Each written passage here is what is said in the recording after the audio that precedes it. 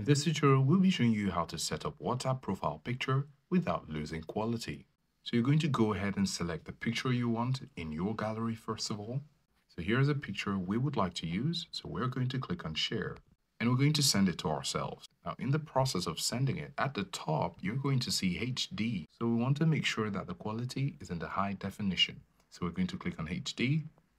And then you have two options for standard quality and for HD quality. We're going to select HD quality. So now the photo is set to HD quality and we'll click on send. Now that we've sent it and it's in HD quality, we're going to tap on this picture again. So the next thing we're going to do is to save this picture in our gallery. So if your WhatsApp doesn't automatically save, you need to come to the top right corner with the three dots and then you're going to click on save. This is going to save to your gallery. And now we're going to go to our settings where we can change our profile picture.